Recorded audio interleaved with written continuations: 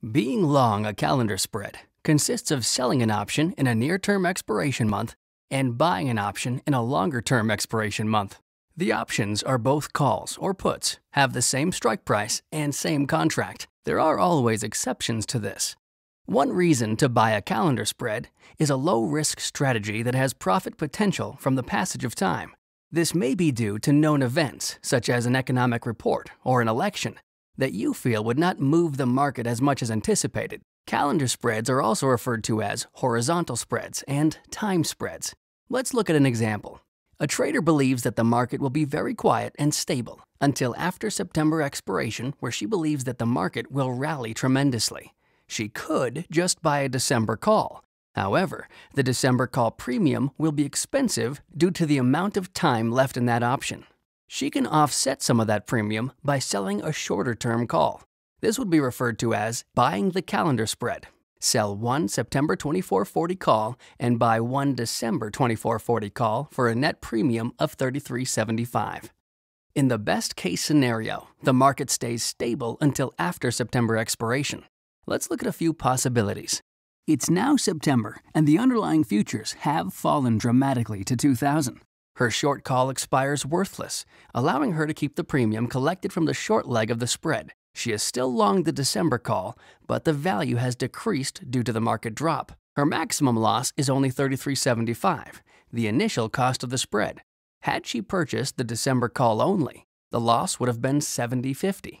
Conversely, if the market rose to 3,000 before September expiration, her short September call would be worth $560, and her long December call will be trading close to parity at $560. The spread is worth $0, and she is out the premium of $33.75. In this case, had she purchased the December call only, it would have been very profitable. At September expiration and the futures prices have not moved, the September call expires worthless. The December call is at the money with 3 months remaining. It would still be worth about $50, minus the spread cost of $33.75, netting her a profit of $16.25 if she sold the December call, thus closing out her position.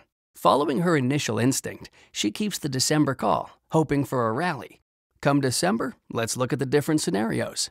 If the underlying futures drop to 2,000, the December call expires worthless. She net loses the $33.75 from the spread versus losing $70.50 premium had she bought the December call alone. This would also be the case if the futures didn't move and stayed around 2,400. She loses $33.75 on the spread versus $70.50 had she bought the December call alone. We had said the best-case scenario would be the market stabilizing until after the September expiration. If futures rose to 3,000, the December call is worth $560. Less the spread cost of $33.75 nets her a gain of $526.75. As we've seen, the trader can design a spread position that minimizes her loss potential while leaving open the possibility of tremendous profit. Another trader may sell the calendar spread if they feel the underlying will have a dramatic move in the near term and stabilize on a longer time horizon. Traders may have a complex view of future market activity and implied volatility. Calendar spreads are one tool for traders to express their views within a certain time frame.